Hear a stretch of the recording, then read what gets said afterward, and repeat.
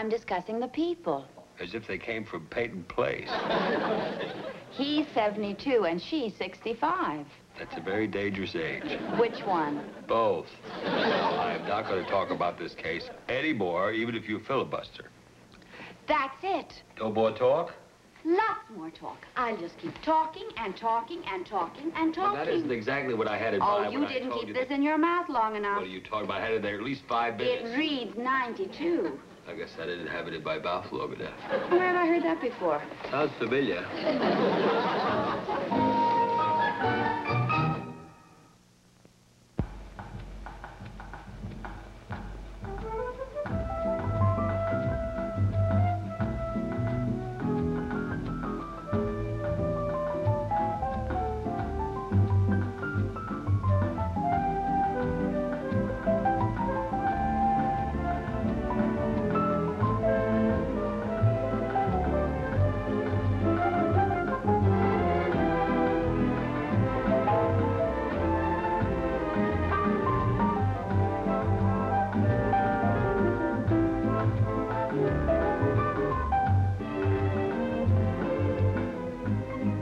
Farmer's Daughter.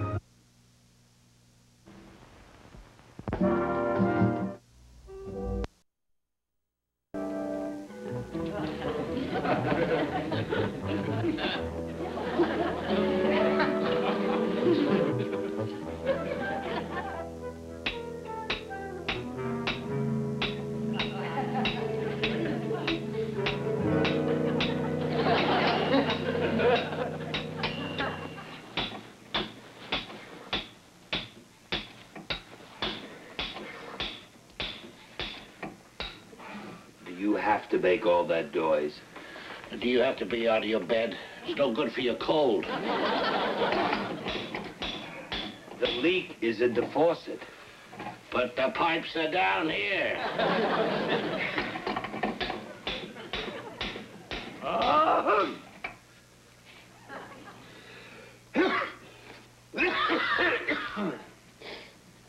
He's in there. Say, I've got a surefire remedy for that cold. Thank you for your concern, but... Where's the missus keep a dirty laundry? The what? Well, there's nothing like a dirty sock around the neck to loosen up a cold.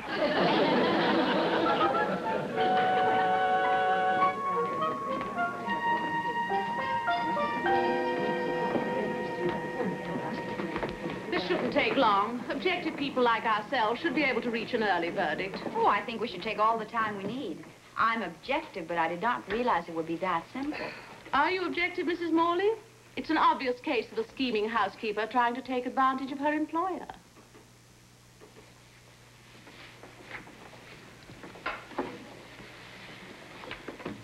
That Bentley is some case herself, isn't she? Ladies, we should all feel fortunate that someone of Mrs. Bentley's standing is available to serve as our foreman. Her wisdom, experience, charm, grace, and leadership ability are perfectly suited to lead this jury to a just verdict. I wonder how long it took her to rehearse that speech. Therefore, I nominate Mrs. Bentley and move that all nominations be closed. Thank you for your support. I believe the usual procedure is to open the floor for discussion, so I'll begin. Miss Renee contends that Mr. Pringle promised to marry her if she would stay with him instead of accepting another position at $20 a month more than he was paying her. Mr. Pringle admitted that arrangement. I know that, and he kept his bargain. He asked her to marry him. 20 years later. Well, what difference does that make? He did propose. Are they married now? No, because Miss Renee walked out on him. Walked in on him. Imagine how that poor woman felt when she found her fiancé in the company of another woman. Yeah, that Pringle is a fink. Ladies, each of you who wishes to speak will have an opportunity later. Now, where was I? You were on the part where Miss Renee double-crosses Mr. Pringle. Oh, yes. Well, put yourself in Mr. Pringle's place. Always kind, fair, and honest. Suddenly confronted by a disgruntled employee who thinks she sees the chance to lay her hands on $4,800.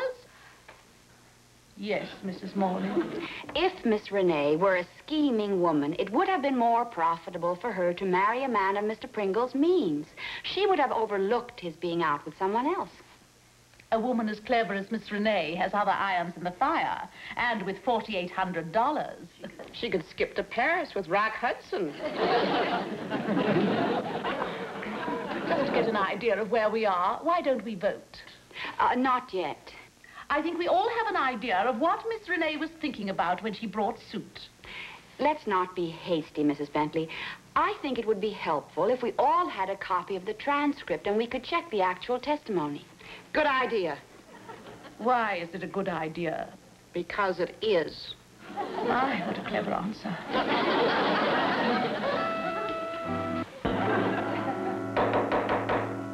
That concludes our discussion. Now, if there are no other questions, let's take a ballot. Question. Is everyone as hungry as I am? I think we should vote after lunch. I think we should vote now. All right, let's vote now. Let's vote on whether to go to lunch. The jury is adjourned 1 hour for lunch.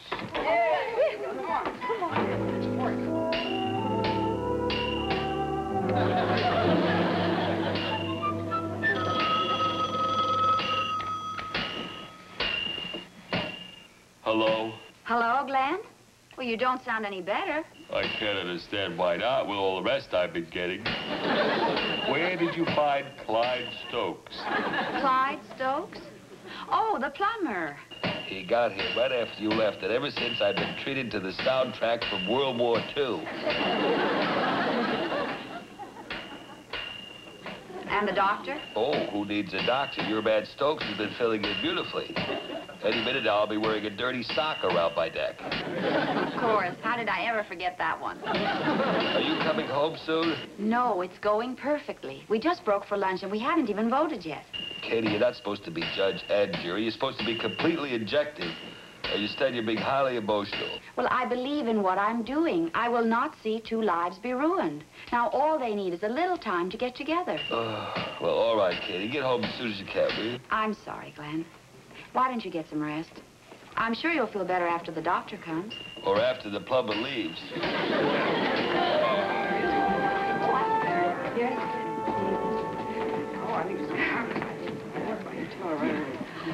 If our hunger is appeased, I believe we're ready to take a ballot. Miss Crawford, would you have... Excuse me. I gave it a great deal of thought during lunch, and I have an idea that would help us reach a decision. Wouldn't the ballot do that? I mean the fairest kind of decision. Now, we all have copies of the transcript. I think we should read aloud the key parts of the testimony. Oh, that's very nice. Tell me you're going to sit there and read the transcript? Well, not just read it, but act it out. Oh. Now, Miss Crawford. Yes? You be Mr. Pringle. Alice, you be Miss Renee's lawyer. And I'll be Miss Renee. And isn't it true that despite previous disappointments, still you are ready to forgive him if only he has proposed again? I object. Miss Crawford, when you object, you must do it with more feeling. Jump to your feet. Remember, you're a man on trial. I'm so nervous. I object. Oh, that was really excellent. Let's start again on page 12. I was a Red Cross volunteer folding bandages in the hospital when they wheeled him in. Did you see him? No, my back was turned. If you didn't see him, would you care to tell us how you met him? He pinched me. I object. So did I. Will you tell us where he pinched you? In the hallway. And that was her testimony. Didn't the ladies do a lovely job? Certain calls have been completed. We have time to vote before adjournment. We do? Why, it's 4:30. I believe your watch is fast. I have 4:10. An emergency telephone call for Mrs. Morley. Me?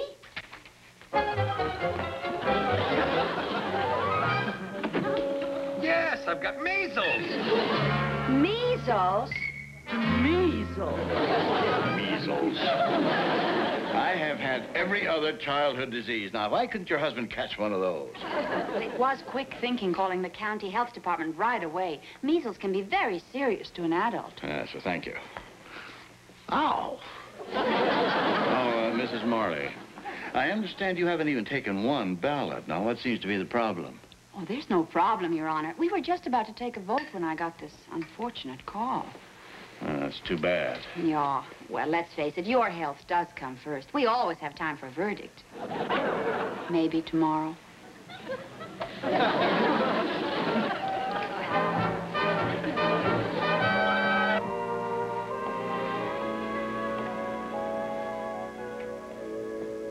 Have the custard. It'll cheer you up. How could I get the measles now and not when the boys had them? Well, the worst part is over when you get the rash. Did anybody call the plumber and tell him about the measles? Don't worry about him. He was here when the doctor came, and he was very helpful. He gave the doctor several cures that for some reason had been omitted in medical school. Do you have any law books in the house? In the library, but I don't think you're going to find anything on how to stall a jury until the litigants decide that they would rather be married. I just want to look up something on the statute of limitations. Katy, there are 11 other women on that jury with you. You haven't even allowed them to express an opinion. They can express an opinion. You haven't let them vote. All I want is one more day. I think you're toying with an awful lot of human lives, including mine. Now, I'd rather have you nursing me than some plumber. I'd rather be home, too. I'm just doing what I think is right. That is what Napoleon said before Waterloo.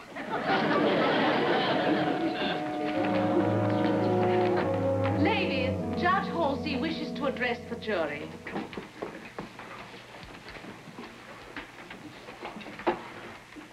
Now, ladies, I will be brief. I have been a member of the legal profession for over 30 years, 15 of which I've spent on the bench, and this is the first time that I've ever experienced a case whereby the jury deliberations took longer than the trial itself. So I've instructed your foreman to have a ballot taken as soon as possible to determine if this jury can cast the 9 votes required to make a decision. Now, if not, I will assemble another jury.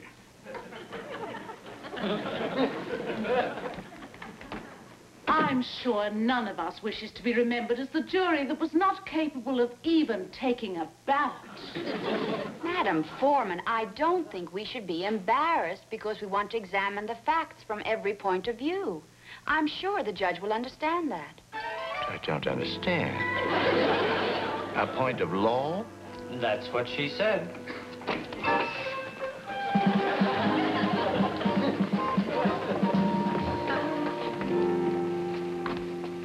Well, Mrs. Bentley, what little surprise do you have for me this time? I think Mrs. Morley can explain. We have a question, Your Honor. It seems that the case boils down to a promise made by Mr. Pringle. Now, you remember the promise he made to Miss Renee 20 years ago? Your question, Mrs. Morley. We would hate to deliver a verdict in favor of either party and then discover that it's not valid because the promise was made so many years ago. Mrs. Bentley, I rule that the case is valid as presented at the trial. Now, will you please return to the deliberation room and take a ballot? Just one ballot?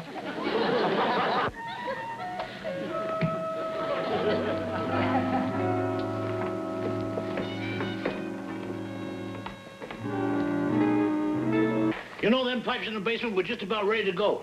Boy, are you lucky you called me when you did. I'll say. Since you arrived, a simple cold has become the measles. And what started out as a drippy faucet has evolved into a complete overhaul of our entire plumbing system. Well, all you needed was a well-known ounce of prevention. Like right now. I beg your pardon. Don't you know that looking at measles in the mirror can cause what? Mr. Stokes, I am constantly astounded at your knowledge of medicine. Yeah. You know, I would have made a great doctor. And a millionaire, too, charging by the hour.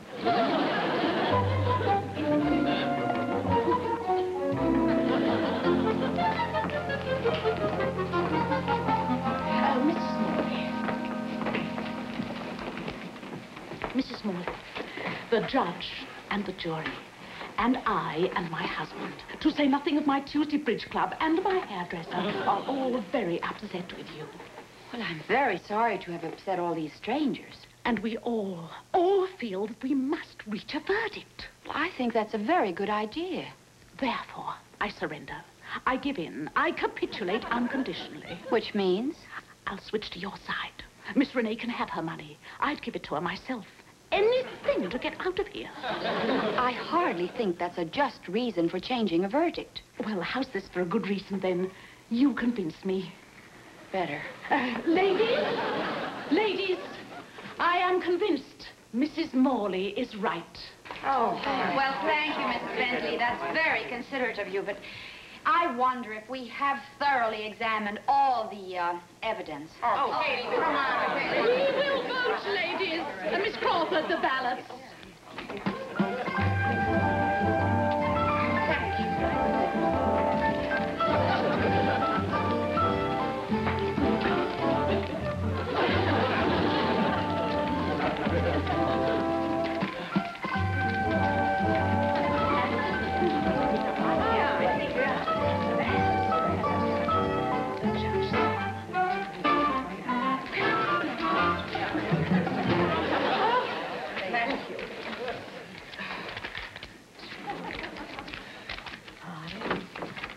Ladies, the judges get... You can stop worrying. Tell the judge to stop worrying. We have taken a ballot.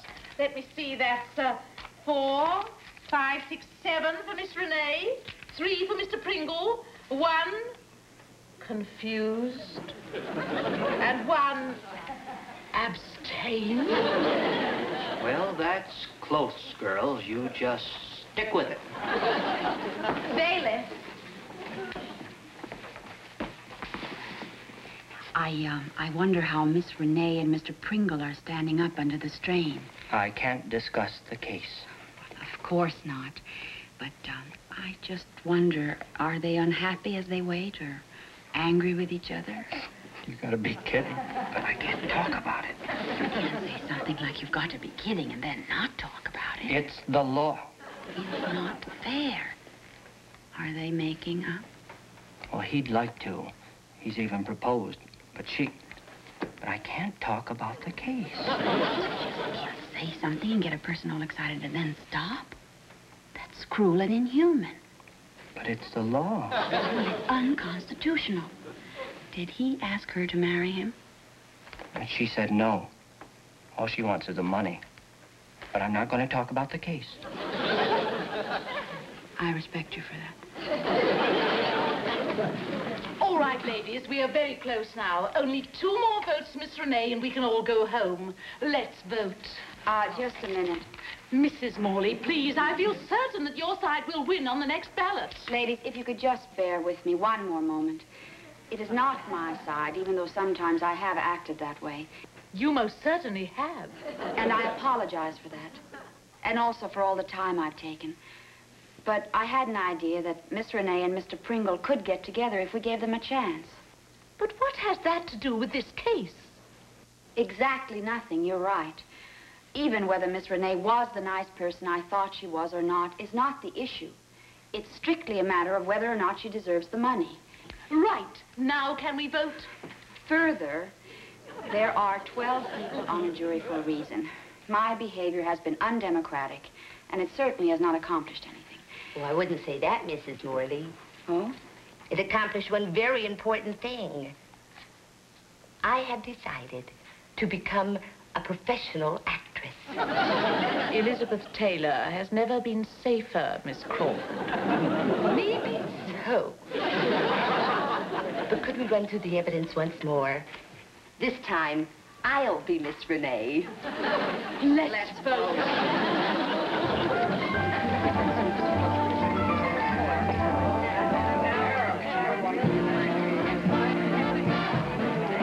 I'm so glad to be back. And I must admit, I feel terribly proud that I was so much needed. Oh? And I go away for 1 week, and you all fall apart.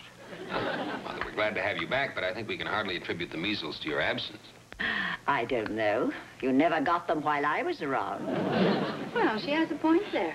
And the minute I take my eye off Katy, what does she go and do? And what do I go and do? Desert your husband for a whole week. Well, I would hardly call jury duty desertion. Well, you never had it while I was around. She has a point there, too. Oh, well, while you give some thought to it, I'll go and get some more water. Oh, no, there's no more water. Do you mean what I think you mean? What do you think she means?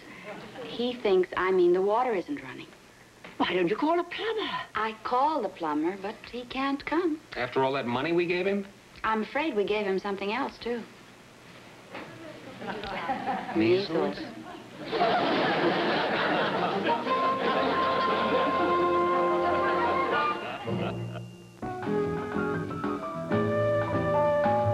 Tonight at 7 Eastern, Hayes and Curry get themselves captured by some hostile Indians on Alias Smith and Jones. Then at 8, Jill Ireland guest stars on the wackiest ship in the Army. Now stay with us for the Patty Duke Show, next on CBN.